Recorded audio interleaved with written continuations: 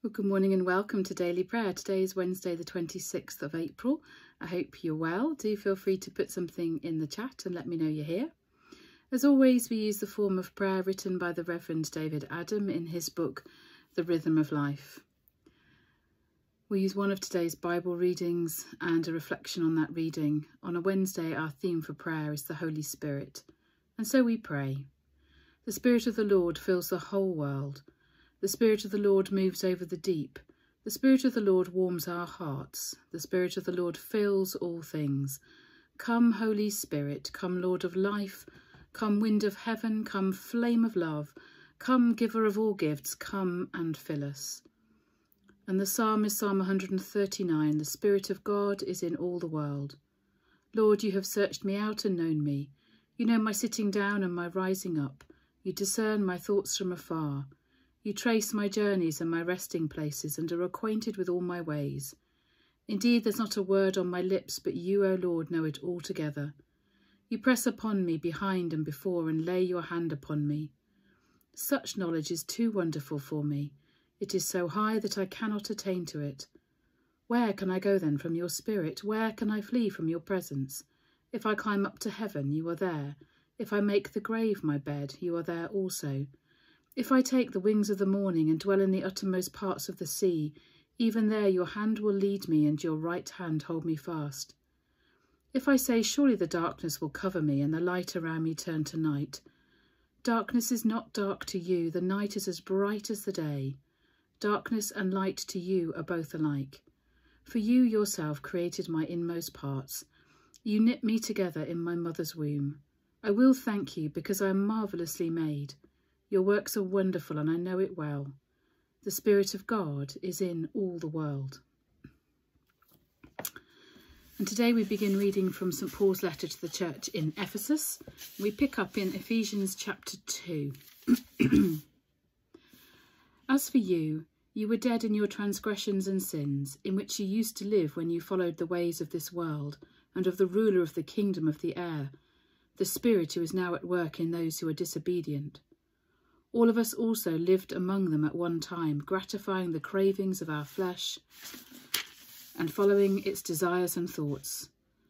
Like the rest, we were by nature deserving of wrath, but because of his great love for us, God, who is rich in mercy, made us alive with Christ, even when we were dead in transgressions. It is by grace you have been saved. And God raised us up with Christ and seated us with him in the heavenly realms in Christ Jesus, in order that in the coming ages he might show the incomparable riches of his grace, expressed in his kindness to us in Christ Jesus. For it is by grace you have been saved, through faith, and this is not from yourselves, it is the gift of God, not by works, so that no one can boast. For we are God's handiwork, created in Christ Jesus to do good works, which God prepared in advance for us to do. So part of Paul's explaining of salvation. Excuse me. And so let me read a reflection. And this week they're written by Reverend Kate Bruce, and she says this. Imagine a scene. A throne is elevated on high, sulphur wreathes around it. There is a tawdry allure to this place. The shrieking babble of those clinging to the throne is harsh and grating, appealing to a base desire to please the self above all else. This place pulses with wealth and lust. The stench of deception, corruption and denial is brushed away with clever words. Make no mistake, this is the throne of death.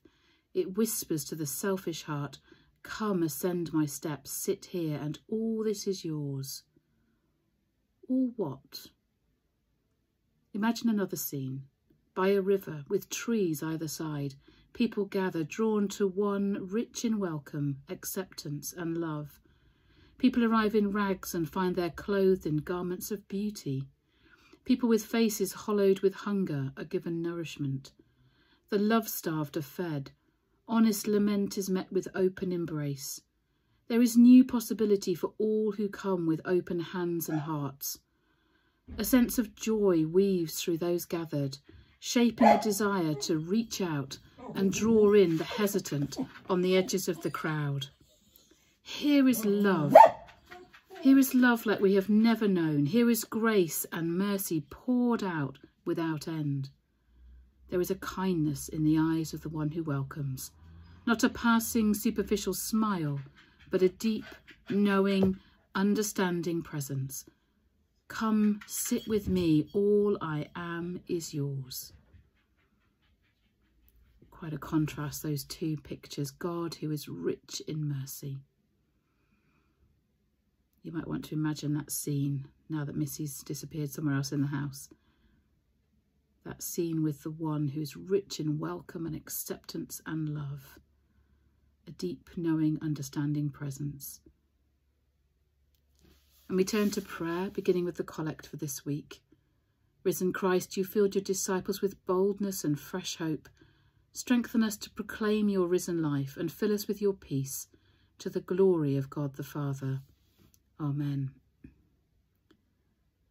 And we continue in prayer, on all who are dispirited and dejected, on all who've lost hope or joy, on all who are unable to cope, on all who are weak and heavy burdened, on all who are fearful and anxious, on all who are lost or have strayed, on all who are powerless and helpless. Lord, have mercy. Holy Spirit, bringing order out of chaos. Holy Spirit, breathing life into the lifeless.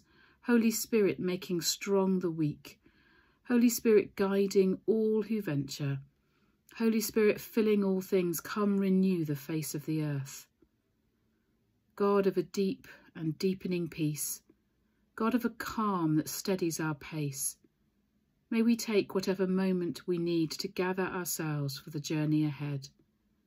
May we feel the rock of your presence beneath us, the assurance of shelter you provide and embrace, and the promise of company gathered close by your Spirit, so that as we approach the unknown ahead, we remember a strength that can never give way. Amen. And we pray as Jesus taught us. Our Father in heaven, hallowed be your name. Your kingdom come, your will be done on earth as in heaven. Give us today our daily bread. Forgive us our sins as we forgive those who sin against us. Lead us not into temptation, but deliver us from evil. For the kingdom, the power and the glory are yours, now and forever. Amen. The strength of God guide us, the power of God preserve us, the wisdom of God instruct us, the Spirit of God be within us this day and evermore.